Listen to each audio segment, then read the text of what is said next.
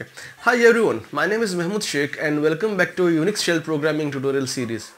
In today's video, we are going to discuss about writing a shell program to find the sum of n numbers using for loop.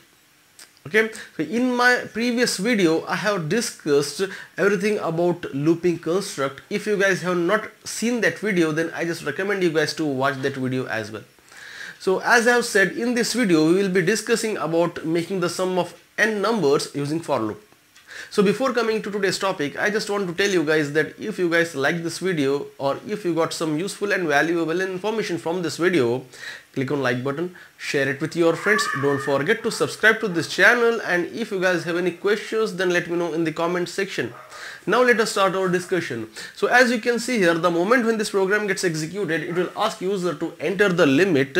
Then let us say user enters 5. That means our program needs to make the sum of numbers starting from 1 to 5, and we should get sum equals to 15. And we also need to display those 5 numbers also along with displaying the sum. Okay. So as I have said, I am going to do this program using for loop, and the syntax of for loop I have already written it down on the board. Okay. So and in the last class also I had explained regarding this. So for loop has 4 parts: initialization, condition, statements, and then increment or decrement. Okay, so in this sequence only each and every part gets executed. Initially the initialization part gets executed, then second condition gets checked, then third statements present inside the for gets executed only if this condition becomes true, then fourth increment or decrement gets performed. Okay, we want this output, right? So to get this output, what do you think, how many variables do we require? So as you can see here, I am asking a user to enter the value for the limit. So to hold that value in our program, we need to create a variable. So let us say I will create a variable with a name n. Okay, and since I am iterating from 1 to 5, so to run our for loop also we need to create one variable. Let us say the name of that variable is I. Okay, and since at the end I am making the sum of these 5 numbers, so we will be getting a sum which is our output, right? So to hold that output also we need to create a variable. Let us say I will create a sum variable. Okay, now to write this program, first what we can do, we need to initialize a value or an initial value to a sum variable, and that value will be 0, because for the first time whenever we will be making the sum of 1, we need to make that sum with an initial value that is 0. 0 plus 1, we will get 1, and then 1 plus 2, okay, we will get 3.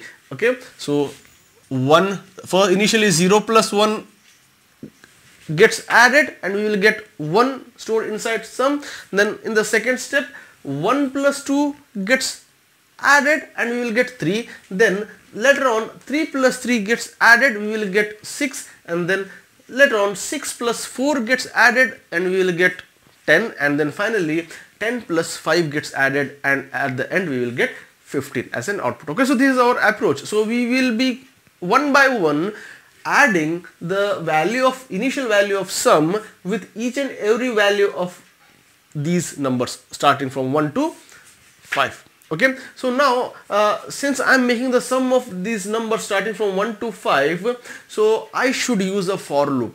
Okay, I should use a for loop, and that for loop should start with the initial value of I equals to 1. And how long we need to run that for loop? Until the value of I becomes less than or equals to 5. That means 5 times we need to execute that for loop. So let us start.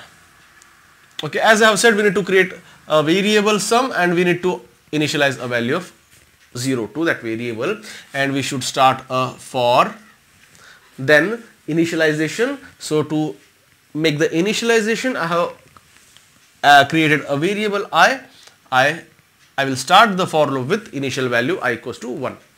Next, I need to check whether the value of I is less than our limit. This is our condition, right? We need to does that second part. I is less than or equals to n. Yes, I value is 1, 1 is less than or equals to 5, n value is 5 and I value is 1, 1 is less than or equals to 5, condition true. That's why control will come inside this do or for loop, where we will print this echo $I. Okay, along with printing, so whenever I am printing $I, that means the value of I, which is 1, gets printed out here. Okay, next I will make the sum. To make the sum, I will write this sum is equals to $echo $sum plus $I pipe BC double quote. Okay, and then close. Okay, so now I am doing the sum. Sum is equals to echo, sum is what? Sum is 0. 0 plus $I. I is what? 1. 0 plus 1 gets added and we will get 1 stored inside sum. Okay, so this is one way of making the sum. We can use another way also. Okay, so I will just comment this out. I will use sum is equals to $2 open brackets sum plus I. Okay, like this also you can do. Both of these methods you can use to make the sum of these numbers. Okay, suppose if you have not to use this, then just comment it out and then use this. Then at the end, done. Okay, now once these statements gets executed, we will be getting the sum, which is 1. Then I value gets incremented. Okay, I value was 1. Now I becomes 2. Okay, I equals to 2. 2 is less than or equals to 5. Condition becomes true. That's why control will come inside the for loop to print the value of I. 2 gets printed out and here sum gets performed. So let us consider this one. Okay, sum is what? Sum was 1 in last iteration. Now 1 plus I is what? I is 2. 1 plus 2. 1 plus 2 will get 3. So now sum becomes 3. Next, after this is the fourth. I gets incremented again. I value becomes 3. Okay, for the value of I equals to 3, again this condition gets checked. 3 is less than or equals to 5. Yes, condition becomes true. That's why control will come inside the for loop to perform the addition. Sum, what was the value of sum? Sum was 3. 3 plus I value is 3. 3 plus 3 is 6 and we will get sum as 6. Okay, like this with each and every iteration the value of I gets incremented by 1 until the value of I becomes 5. Now suppose the value of I becomes 5. I is 5. Okay, 5 is less than or equals to 5. Yes, condition true. That's why control will come inside the for to perform the addition.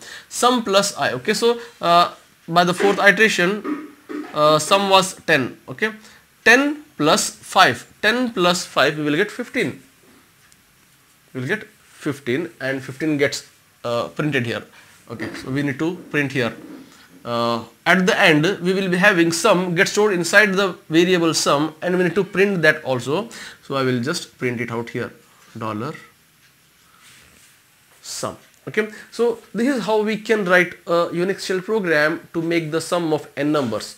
Okay, so I will just use this program or snippet to write the program. So every shell program starts with the shebang statement. So I will just write down that usr bin bash. Okay, then we need to display this message, enter the limit, read space -p space, enter the limit n. Okay, next I will start a for loop, for space 2 brackets, then I is equals to 1 semicolon, I is less than or equals to n semicolon, I plus plus, do echo $I, then okay, I need to initialize sum, right? Sum is equals to 0. Sum is equals to dollar bracket echo double quote $sum plus $I double quote close pipe BC. Suppose I will use other method, so I will use that sum is equals to $2 brackets sum plus I, two brackets closed. Okay, so you can use any of these two methods. Done. At the end I will print the sum, echo sum is equals to dollar sum. Okay, and we will get this sum equals to 15 as an output. Okay, so this is what everything about writing a Unix shell program to make the sum of n numbers. I hope you guys have understood this concept. So this is the end of this video, guys. If you guys like this video, or if you got some useful and valuable information from this video, then click on like button, share it with your friends. Don't forget to subscribe to this channel, and if you guys have any questions, then let me know in the comment section. Thanks for watching.